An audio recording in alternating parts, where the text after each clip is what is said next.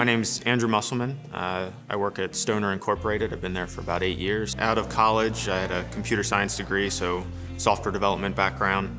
And when I started with them, they immediately put me on, managing the websites. Early on, it was definitely tough, just because I was reinventing the wheel, essentially.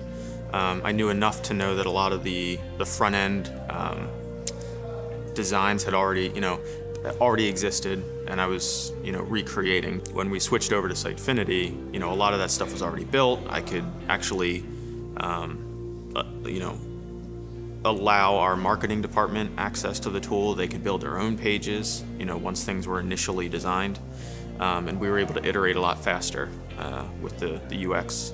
The designers that actually build a lot of the layouts and pages, our marketing guys that provide content to those pages, they can build out that experience.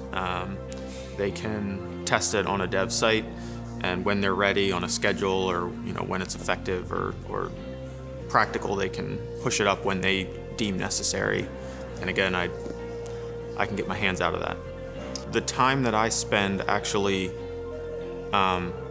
building the UX is probably at least cut in half. As far as the time spent between updates to the UX is a lot less now.